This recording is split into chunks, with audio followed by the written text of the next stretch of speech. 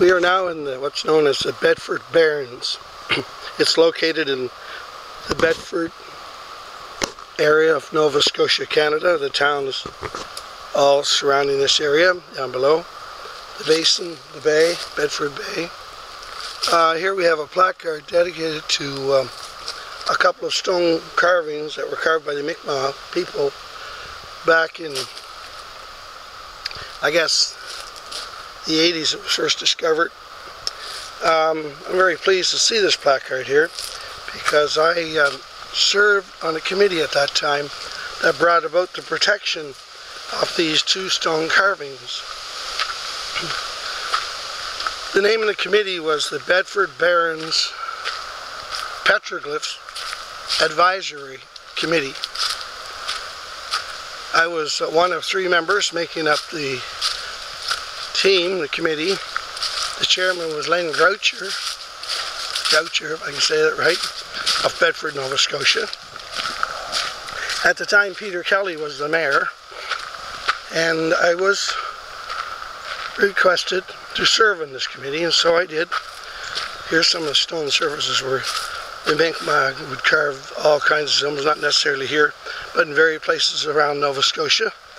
Animals, trees, you name it, they would carve it. Names. It was a committee that lasted for 2 years to bring about the protection of what we're going to look at here in a few minutes. The 2 carvings here in the Barrens that were carved by the Mi'kmaq people. We eventually did bring about the protection of these glyphs. They've been dated to be, I believe, about 500 years old. Unfortunately, I'm looking at a lot of wear. I think what's going to happen here, these will disappear in time. There's an AI here. I don't recall ever seeing that on this stone carving when we brought about the protection. I'm positive of that. You look at the original tracings of this, you won't find those there. Here's the other over here. Now, there are ways to bring this back to life with water, shadows, the sun, the angles. You know, they might look really worn here. They always did appear to be worn or not that visible. So there are some beautiful photos on the internet and at various other places that bring those 2 glyphs back to life. So I'm very pleased that I had a hand in that and bringing that about. From 1990 to 92, then I moved from that point to British Columbia. I spent many hours up here examining these glyphs. It's very seldom I'll show myself. Actually, I've never shown myself in any of the videos that I've done, but I guess I should put a face in this story. I got a bit of a sore throat, so that's not helping matters. I don't really like having the camera on myself, because the story's not really about me, but I thought maybe this time that you folks know who the face behind the voice. And there's not much left of my voice. But seeing where I'm traveled to Austria in 2010, this may be my 5th or 6th trip back and forth. This could be my last trip.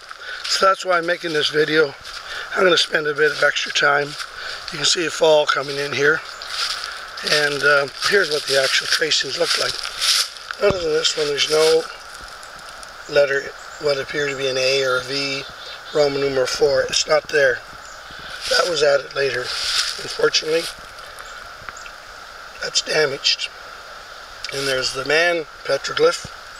And I'm not going to read into what he might mean or might not mean.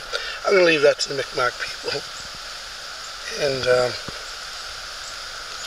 I am just not really interested anymore in trying to apply it to North Africa and all these other places, Knights Templar and everything. This is a universal symbol. Even Leonardo da Vinci used an 8-point star. Some of his designs. You'll find the Knights Templar and various ones that have used that up through the ages. So it's universal. To attach that outside of the Micmac framework, I'm just not interested. These are Micmac carvings. I'm going to leave it at that. So I'll just take you on a small tour here.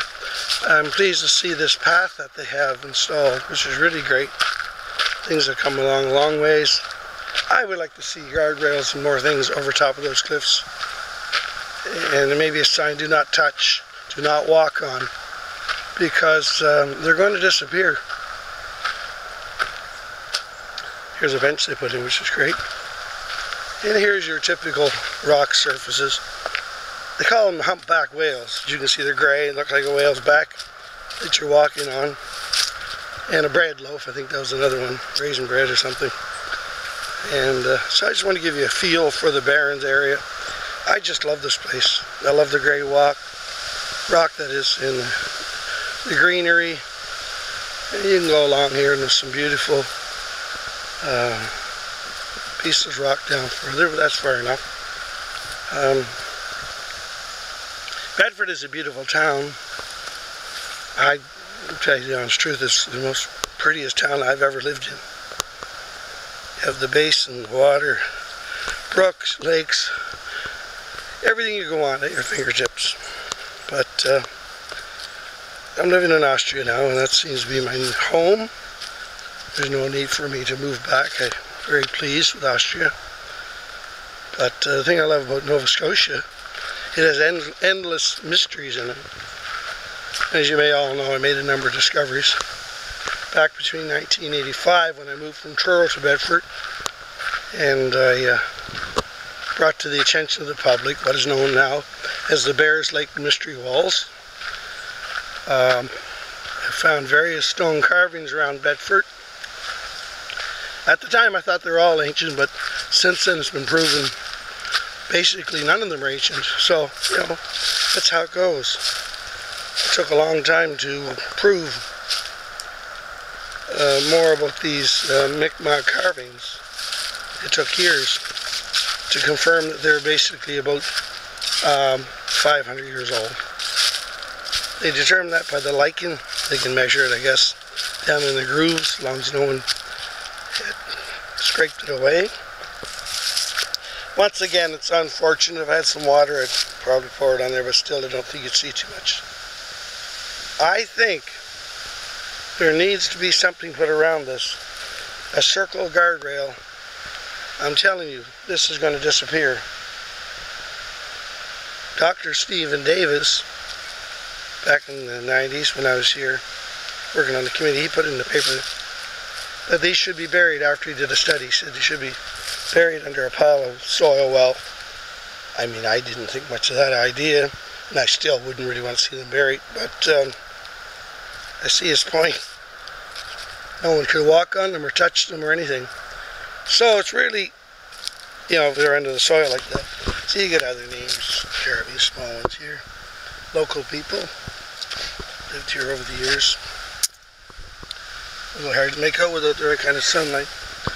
But that'd be my recommendation today. I think there should be a railing right around this. A government sign stating this is protected by the Nova Scotia Government Special Places Act. And for anyone damaging these glyphs could result in a heavy fine. So I don't like to mention such like negative things, but I think something has to be done here. We are looking at, as far as I'm concerned, we're looking at glyphs that have worn down quite a bit since 1990.